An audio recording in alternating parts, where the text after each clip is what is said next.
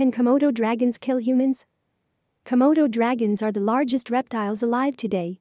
They can grow up to 10 feet long and weigh up to 150 pounds.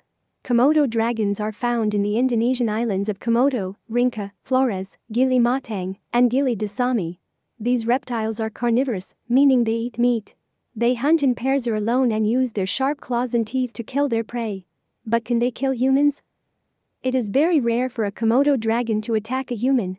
There have only been a handful of recorded incidents in which a Komodo dragon has attacked a human.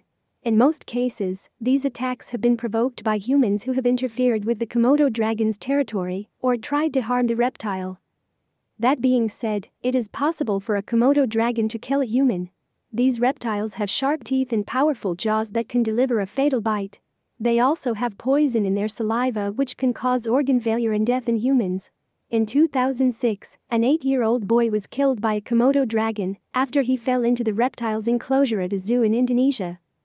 Komodo dragons are large and dangerous reptiles.